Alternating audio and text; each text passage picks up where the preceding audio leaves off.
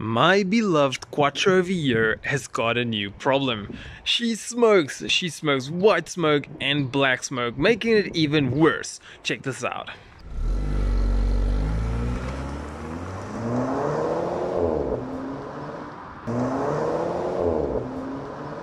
Firstly, how I realized that she is smoking is one day when I was walking here to the back, I found a awesome smoking spot, or can we call it a beauty spot, right over there.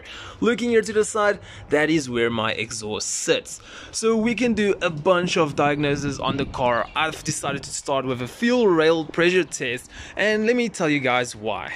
As soon as I pop the hood, open the oil cap, I can smell fuel. That's right, I don't smell oil, I typically smell fuel. So that could be because of a wet piston. If you have never heard about it, go check it up. It is just saying that your car is overfueling and then most of the fuel is going into the crankcase. And that obviously dilutes the oil, sending it through the PCV valve into the intake manifold onto the piston and makes white smoke.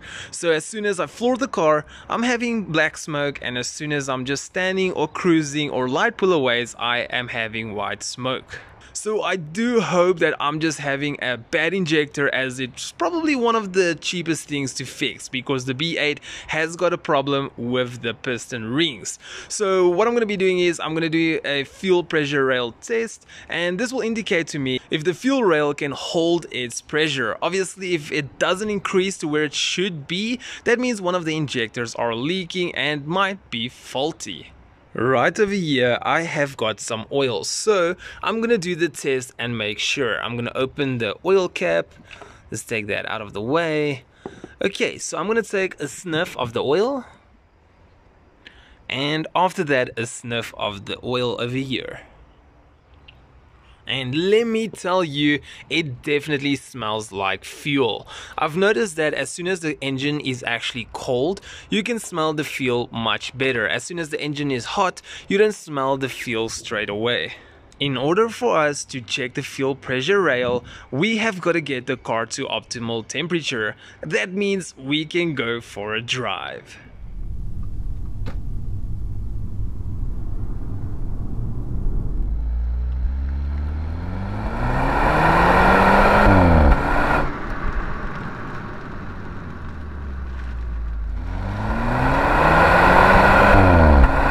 We just arrived back home from our drive, and looking in the left corner, let's turn the lights on. You can see the car is at 90 degrees, which is its standard temperature. Also, you'll notice I've got a check engine light over here. That check engine light is just telling me my car is overfueling. So we're gonna go over to VCDS. So now that we are here in VCDS, we are going to go to select control module. So we're going to click on it, and we are going to connect to the engine, which is 01. So once it's trying to connect, as you can see here, it's trying to connect to the CAN, but it doesn't connect to the CAN, it actually connects to the UDS. So I'll be showing you how to check the fuel pressure rail in UDS. So you're going to go here to advanced measurement values, and what we're going to do over here is I just want to see if we can search coolant. There we go, coolant temperature. We're going to click that. As you can see, it is 84 degrees. So we want to check the fuel pressure. Where is it? Fuel pressure specified value. There we go. It's 4,000. So that is the measurement that we want. So before we actually go in, what I'm going to do is I am going to start the car. Here we go. It is started. The reason why I wanted to start the car is to show you what the fuel pressure is at. So currently here we go, and this is what the fuel pressure is reading at. So how this works is as soon as you switch your car off, because of the heat of the engine, it will actually heat soak the fuel, meaning it will expand. So if we are having 4,000 kPa over here, we want to have 8,000 kPa plus as soon as we switch it off. It will take some time to generate. Typically you want to give it 2 to 3 minutes. So let's go ahead. We're switching the car off and we are turning the ignition on. Perfect. Let's have a look how it increases. while it is increasing, I'm gonna talk to you and explain to you what we're looking at and what is happening.